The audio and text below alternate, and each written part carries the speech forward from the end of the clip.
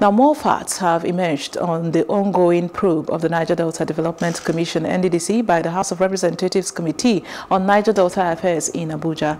The committee is probing an alleged misappropriation of about 8.5 billion naira belonging to the commission by the Interim Management Committee between October of 2019 to May of 2020. One of the petitioners, Kolawole Johnson, told lawmakers that the NDDC has been a cesspit of corruption, with officials diverting billions of naira into private pockets via contract racketeering and obnoxious initiatives. I want to assure you that the investigative hearing, as we said on day one, is not a witch hunt exercise. It's specifically designed to be able to give birth to a new Niger Delta of our dreams.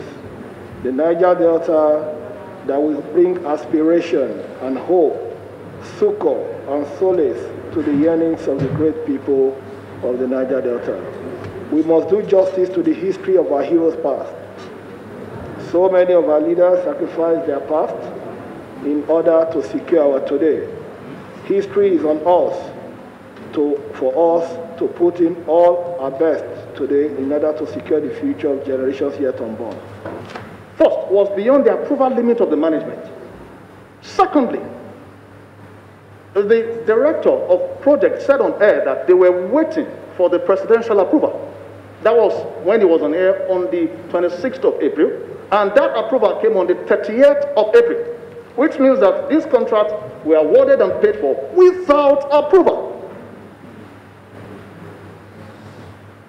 Osmos have later got additional payment on the 4th of May. He got additional 1.646 billion, 1.646 billion naira, 4th of May.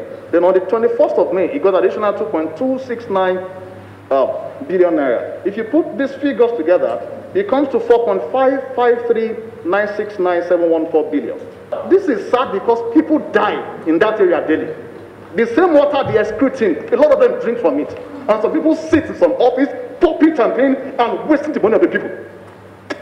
Therefore, I challenge Senator Akpabio because he has told the dummy to Nigerians that everybody, including members of the National Assembly, are afraid, and they are the ones pushing me to say that they are afraid of the forensic audit going on. I challenge him